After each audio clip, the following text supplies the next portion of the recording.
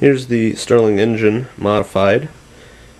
I had a few issues last time with the power piston. I had used a case hardened steel shaft for the piston and a Teflon sleeve bearing, and with such a high RPM that it was running, it was starting to wear, and actually the piston was digging into the Teflon and actually stopping the engine.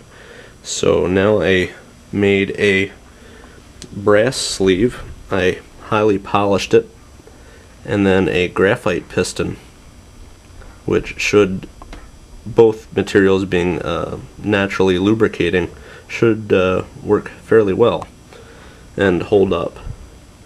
I also redid the linkage going to the flywheel for the power piston. I opted for a piece of aluminum with a bearing on each side, a little more stable than a single bearing, which was what was on the last power piston. The displacer side is still the single bearing. This side not as critical because there's no power being put to the flywheel from the displacer. It's just moving it back and forth, so that linkage stayed the same. So I will get her going here. I also set up a few mirrors so you can actually see the tack without me taking the camera off the motor. So we'll see how she goes here. Also going to use a cooler, which was on the last video. This time I actually put it in the fridge and froze it solid, so it should work pretty good. So we'll put that on here.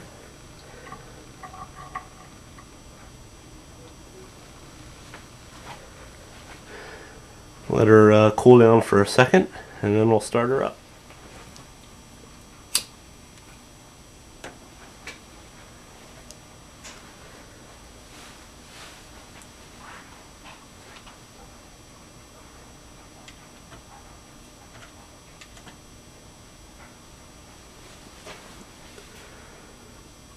See, the counter reads 0 right now, so we'll let it warm up here and start the flywheel off.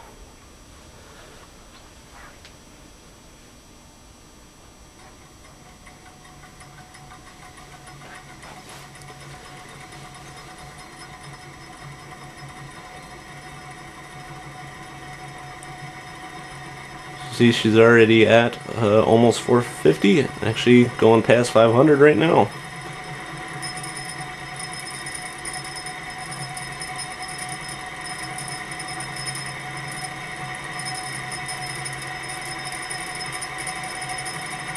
$700.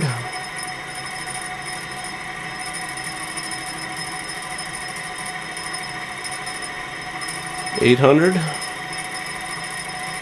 There is a decimal point in there, so it's not 8,000.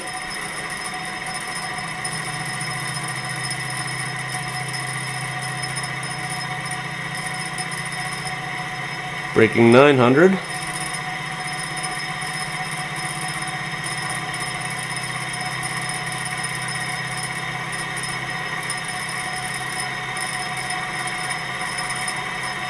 Breaking 1,000. Still slowly increasing. Breaking 1,100. She might break 1,200.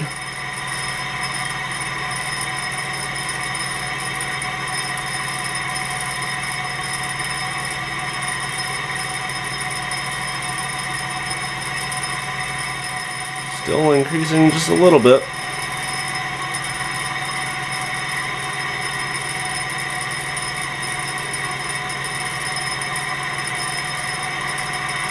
Once it breaks 1,000 RPM, there is no more decimal point, obviously. 1195, still much improved over the 900. Oh, she broke 1,200. Slowly increasing. Now she's increasing a little bit more, 1220s.